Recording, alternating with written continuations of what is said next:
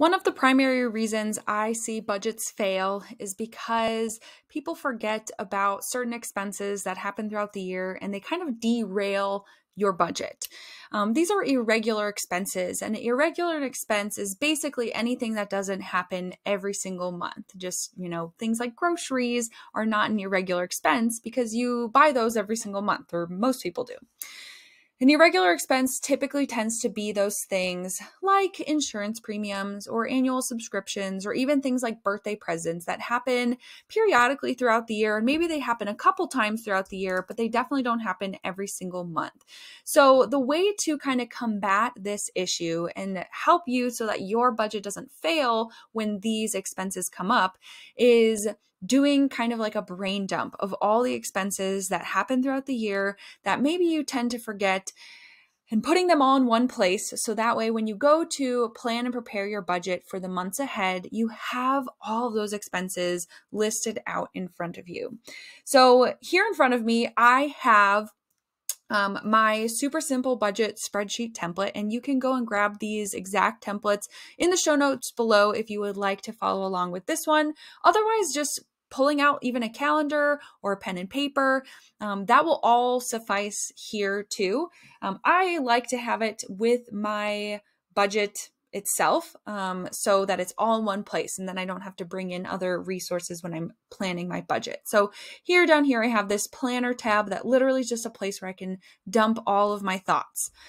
Some irregular expenses that you may have may include things like insurance premiums, online memberships. We pay our Amazon Prime membership only once a year. Things like birthday presents, wedding presents, utilities. So some people pay like their sewer bills only a couple times a year, or trash bills. Like ours only comes every other month and not every month. Things like vacations or holiday, big events that you have coming up.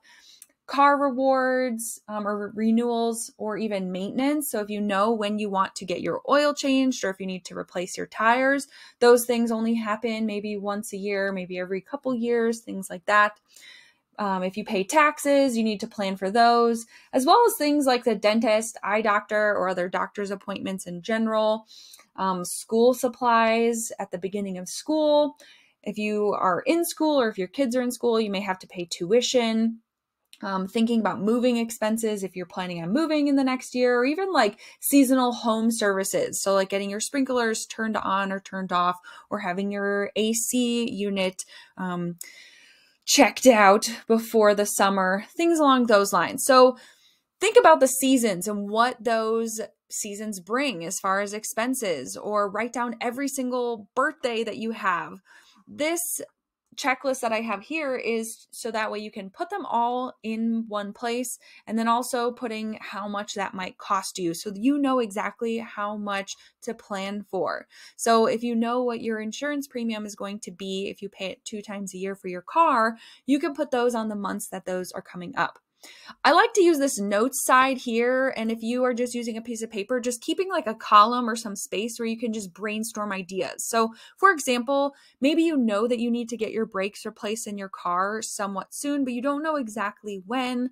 And so you want to keep a note that, hey, this is coming up, or just something that you want to kind of plan on a month where you don't have as many expenses, but you don't know when that's going to be yet. So you can just dump that into the notes section so you have those in front of you as well.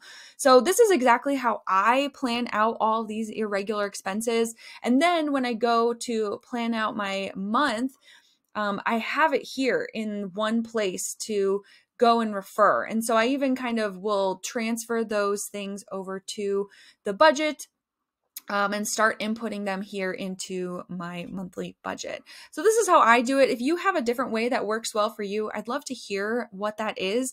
Let me know in the comments below. Or if you have questions about this system, definitely let me know as well. And if you don't have your budget set up, be sure to go and check out this video here to learn how to set up your monthly budget.